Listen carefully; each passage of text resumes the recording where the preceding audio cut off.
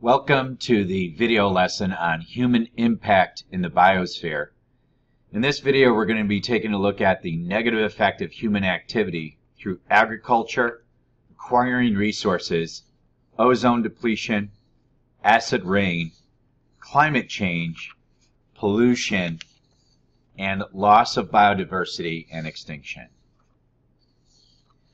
All right, let's go ahead and get started. We're going to take a first look at the negative effect of human activity through agriculture. When doing agriculture, the first thing to take in consideration is that we had to do some deforestation. This includes what is called the slash and burn method. Just cut the trees down, burn them up, and then prepare the land to be able to grow crops. Another thing to consider is what is called monoculture. Monoculture is growing only one type of crop in an area, not only one species, but one variety of the same species.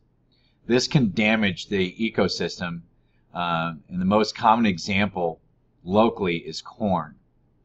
When a farmer grows corn in a field over and over and over and over again, year after year after year, and not only is just growing corn, but a variety of corn, is especially damaging to the ecosystem. This is because using only one variety of one plant increases susceptibility to diseases. Also through agriculture, we have what's going on called soil depletion. Soil depletion is the use of chemical fertilizers and the same crops, fertilizing the same crops over and over uses up the same nutrients from the soil, requiring chemical fertilizers to return the nutrients. These are often granular in nature.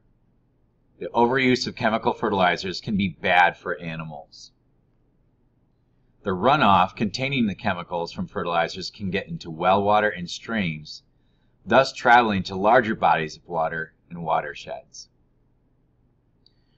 This is especially true if soon after applying the chemical fertilizer we get a hard rain, and then that rainwater washes the chemicals into our streams, and through our streams it eventually flows into our lakes. The chemical fertilizers can lead to what is called eutrophication. Eutrophication is the process by which you get excess nutrients built up in a body of water. This causes an abundance of plant growth, and the plant growth chokes out and kills animals. So the runoff stimulates algae growth, the algae die, and O2 concentrations drop. And when O2 concentrations drop, this creates a dead zone where fish and other organisms cannot live. Now we'll take a look at the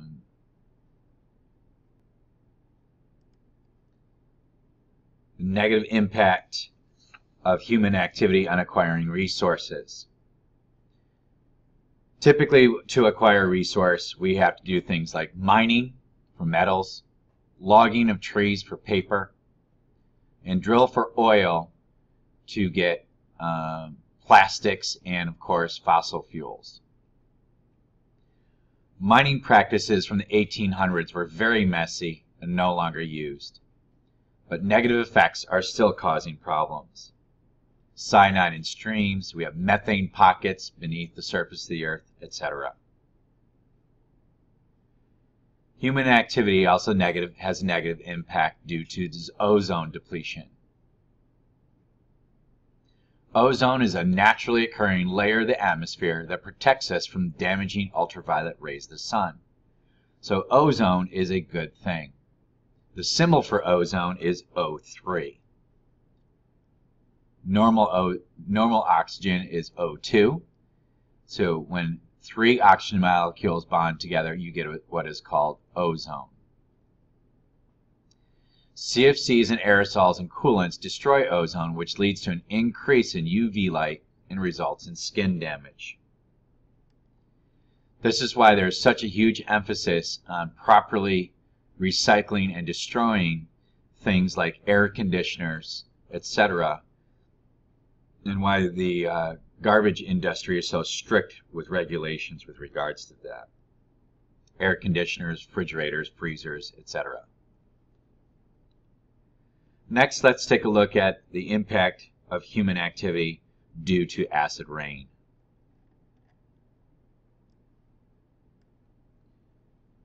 Acid rain is caused by burning coal or other fossil fuels, which produces nitric acid and sulfuric acid.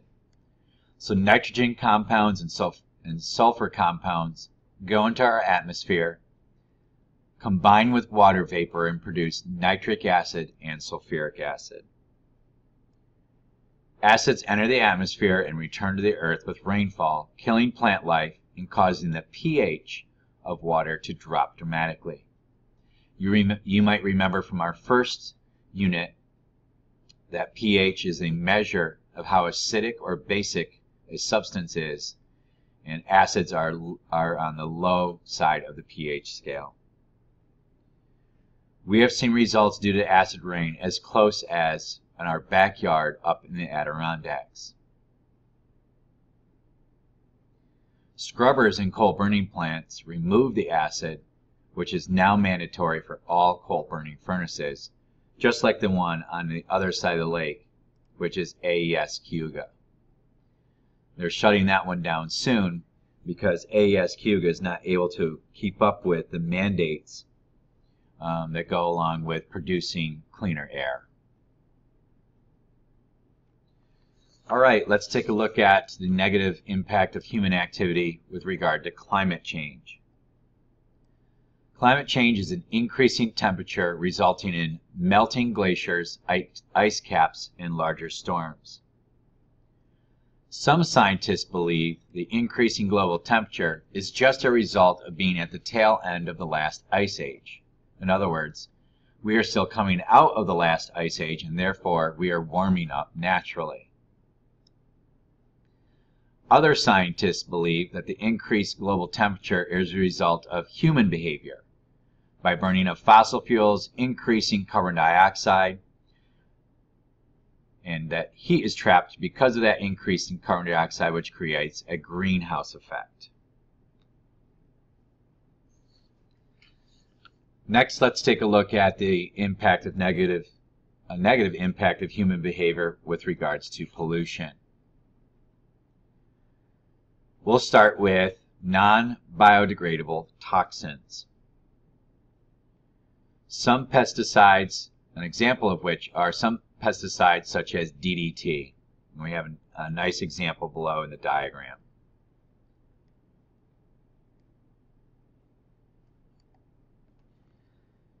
DDT is a chemical that was used to spray for mosquitoes.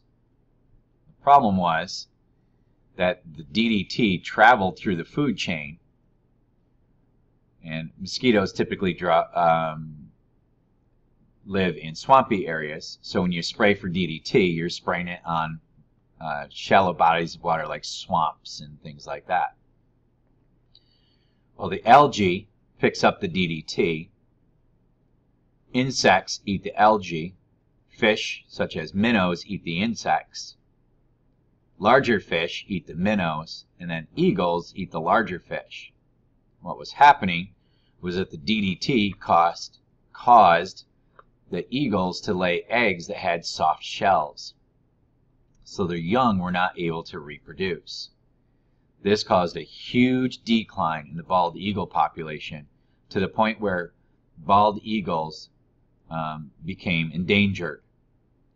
This, of course, became a success story because we've brought the bald eagles back, and you are very commonly able to see them, especially at the north end of Cayuga Lake up in the Montezuma Refuge area. But they are also seen, not uncommon, in other parts of the lake, both Cayuga and Seneca Lake. So the bald eagle population declined. Research found it was due to high concentration of DDT in baby eagles. Another non-biodegradable toxin are heavy metals such as lead and mercury. These are complex organic compounds used for solvents, gasoline, turpentine, etc. And they cause huge havoc in our bodies of water, lakes. Lake Onondaga Lake up near Syracuse is an excellent example of the problems caused by solvents used in industry being dumped into the lake. Air pollution, of course, is another type of pollution of great concern.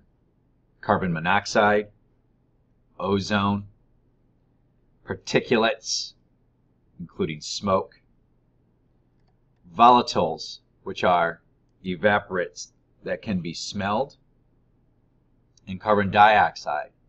Some believe is bad, others believe that it's not. We're going to wrap up our impact of human behavior, and we'll take a look at the negative impact of human behavior with loss of biodiversity and extinction. Some species go extinct due to human behavior, while others die out naturally. There are various ethical arguments for and against protecting endangered species. That'll do it for our brief introduction on human impact in the biosphere. Much more to come on this as we discuss this more in class through doing questions and problems and look at human populations and how they impact our environment.